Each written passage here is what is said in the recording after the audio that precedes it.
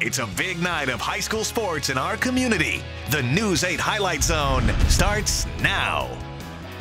Evening, everybody. Thanks for stopping by. The weekend is here. The 8th-ranked Badgers appear ready for a big road test. That's early tomorrow. Tonight, we need to show you the craziness out at state volleyball. And your prep football playoffs on both sides of the river just went up a notch. GET is in new territory, folks. The Red Hawks trying to fly to level 4 for the first time in school history. St. Croix Central sent home top seed Osceola last Friday. Opening kickoff, GET's Ben Behan on the return. Behan up the sideline, and there he goes. One man to beat, taken down at the 28. That crowd is rocking early. A few plays later, Marcus Zimmerman takes the toss left. A lot of red. And that's 6-0 GET. First possession for St. Croix Central. Ryan Larson, 1 yard, take a 7-6 lead to the second half. Quarterback, Colin Nelson, second quarter I should say, keeps it on the read option. He turns it up the sidelines. He's in for the score. The Panthers score 34 unanswered to blow this thing open. St. Croix Central by 20. An excellent season in Galesville ends at level 3. Division 7.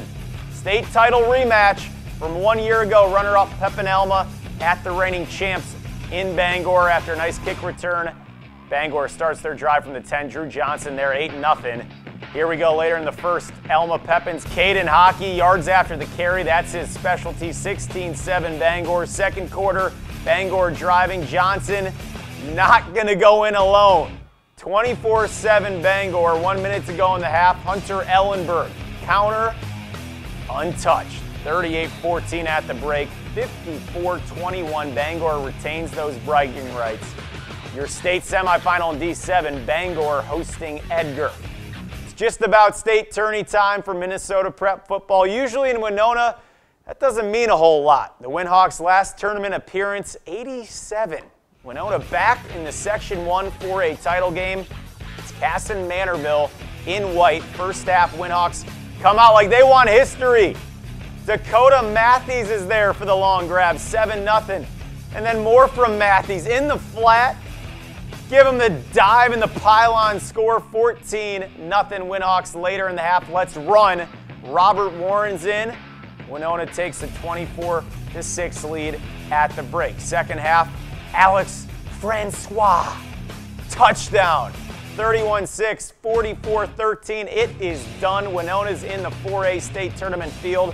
They draw St. Paul South next Friday at East Ridge. Section 1 AA. Top seed Caledonia gets a pesky effort from Zambroda Mazeppa.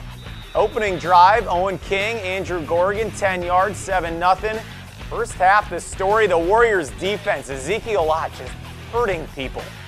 No Cougar first downs in the entire first half. Then just before the break, King keeps it, 3-yard score.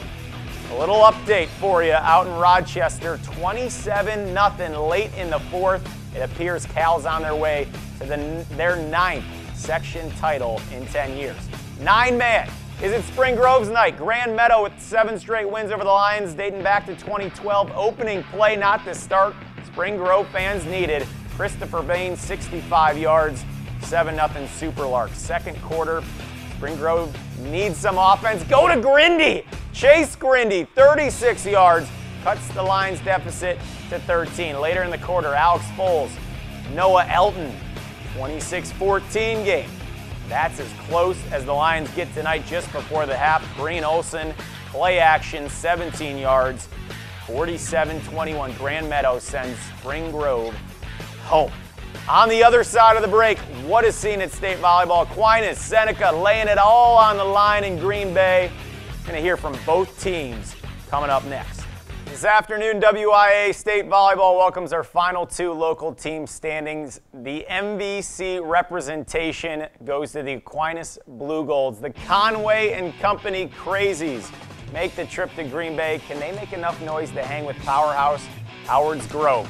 Aquinas struggles early. Key block from Howard's Grove. Emily Bruction here early. The Tigers take the first set by 14. Blue Golds calm down. Megan Mazzola dig. Danielle Dolan the set. Courtney Conway the rest. They trail 23-21 set 2, but Howard's Grove gets the next 2 to take the second set. Third set, the point of the match for Blue Goals fans. Dolan the pancake dig, then Shannon Pomerish there. What a save. Points alive. Shayna Nicolati up top. All tied at 16s in set 3. Aquinas unable to make that final push though late.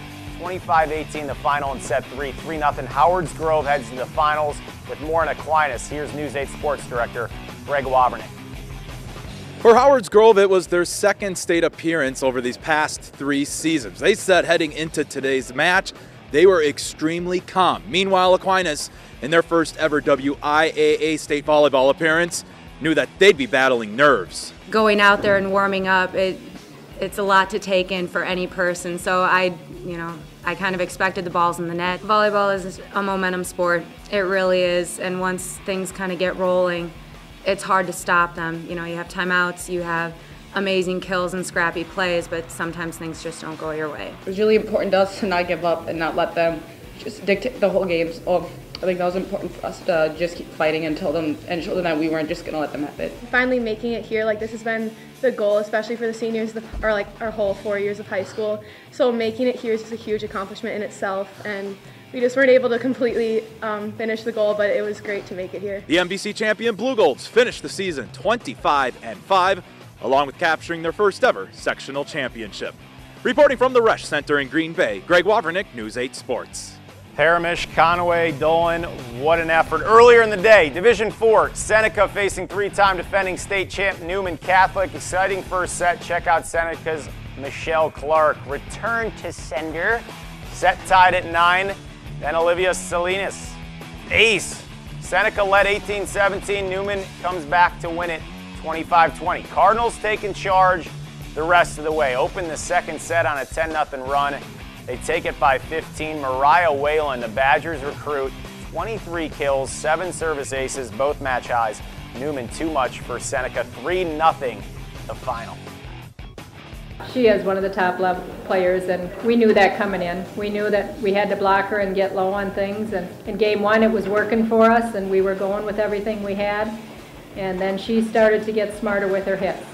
She was going down the line and she was going, like Em said, everywhere we weren't. Great run for Seneca. Senior night Viterbo, no Natalie Guy-Dill, the junior star, out with an injury. Remember the V-Hawks win streak at 31 matches. First set, Dakota State leads 23-22. Sarah Biermeyer, she was great. We're all tied at 23 later. Viterbo up 1. Missing Guy-Dill's presence up front, tied again at 24s. Here's Viterbo's second chance to close out set number 1. The Trojans try to get tricky. No. 26-24 V-Hawks. Biermeyer leads this evening with 20 kills, 3-0. Viterbo remains unbeaten in conference. Play of the night, Winona football back to the state tourney for the first time since '87. That's awesome.